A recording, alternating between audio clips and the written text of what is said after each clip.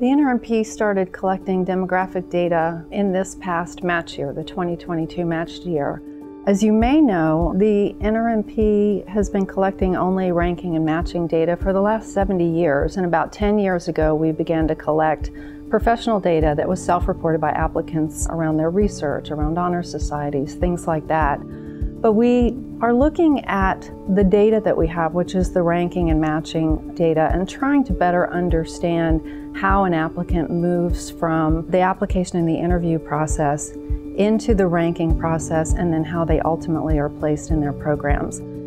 As I think about what is really rewarding about this work that we're doing with the demographic data and our research agenda, I think seeing the community respond positively to having more information about a challenging subject is really rewarding. There is a lot of discussion, and there are numerous efforts around diversity and equity in medicine.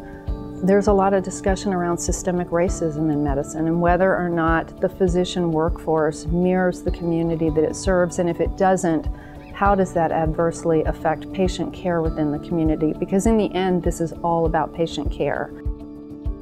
Race and ethnic distributions, to some extent, there's both overrepresentation and underrepresentation. Applicants who would be classified as Black or African American are underrepresented in many specialties. In many specialties, Black or African American applicants match at lower rates to preferred specialties than white applicants, and certain other race ethnic groups, again, highly variable by specialty.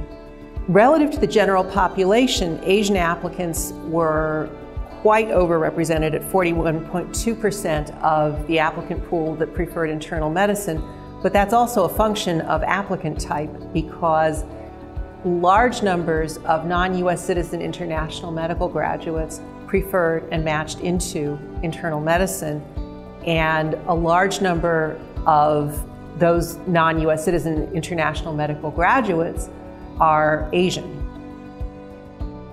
For me, the rewarding part of the demographic data collection in our research agenda is our ability to begin to look at data that asks some really hard questions, that shines light on issues that are hard to talk about, but are so incredibly important not only to the individual physicians and the programs that train them, but literally to population health and to the wellness of our communities. When we put out a call for public comment around the collection of the public data, we actually experienced a lot of excitement. The student groups were very excited. They felt that the NRMP was especially positioned to be able to collect and utilize this data in a research capacity.